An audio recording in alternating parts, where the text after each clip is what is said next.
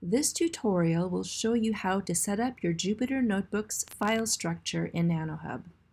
This file structure will consist of an organized set of folders or directories. Those two terms mean the same thing.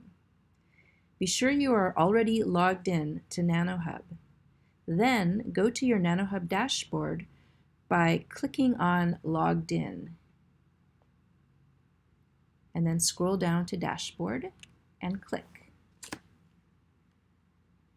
Next, you will add the Tool module to your dashboard. Click on the blue button to add modules. Click on My Tools, and then click on the blue button to install module. Next, you will resize the My Tools module. Click in the module, and then drag the lower right-hand corner to the right and down to make it a larger window. Now we're going to add Jupyter Notebooks to your favorites. Click on the All Tools tab, and in the Search Tools box, start to type Jupyter, J-U-P-Y-T-E-R, and then look for Jupyter Notebook, and click on the heart to turn it to a bright red heart. That puts the Jupyter Notebook tool into your favorites. To check, click on the Favorites tab, and you'll see the notebook is there. From here, you can either click on Jupyter Notebook to go to the tool page, or you can click on the little terminal window to launch the Jupyter Notebook. I prefer to go to the tool page, so click on Jupyter Notebook. And here we are in the tool page.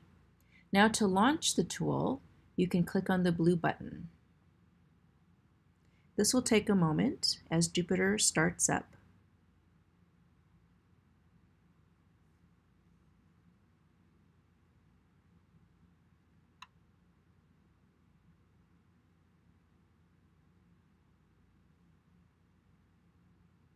Once the tool has loaded, you will be in the Jupyter dashboard.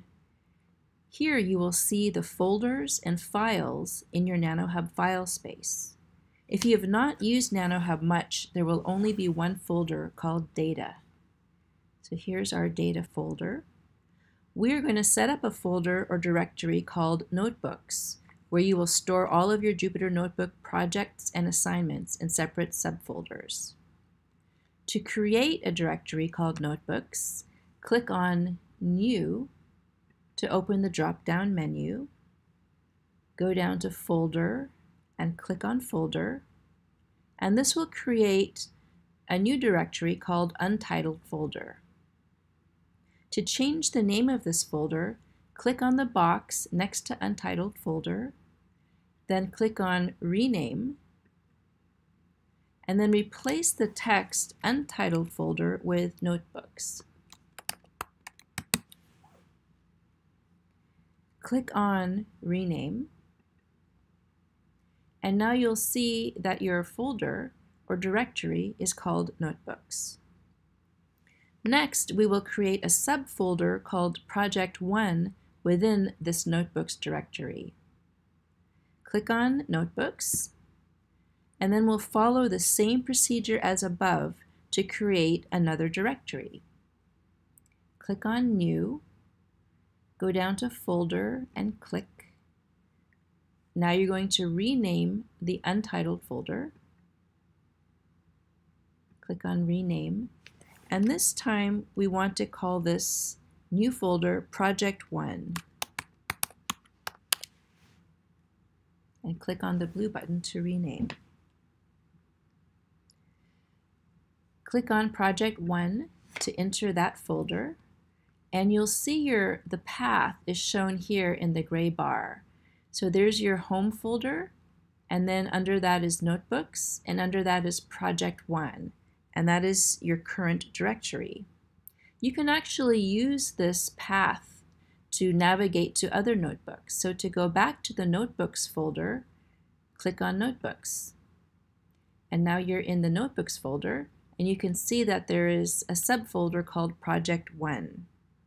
Let's create one more directory in the Notebooks directory called PY4E. And here you can pause the video and try to complete this task on your own before going forward and watching me create this file folder.